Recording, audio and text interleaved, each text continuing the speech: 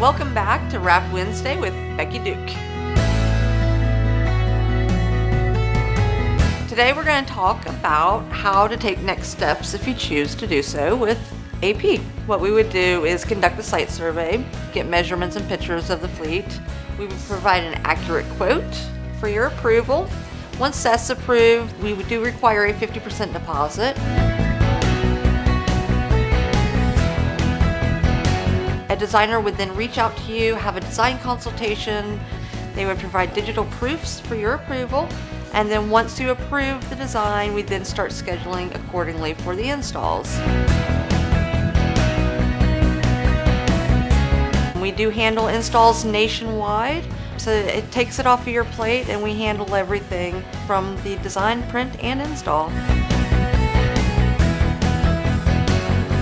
Year-round, we schedule about 2 weeks out.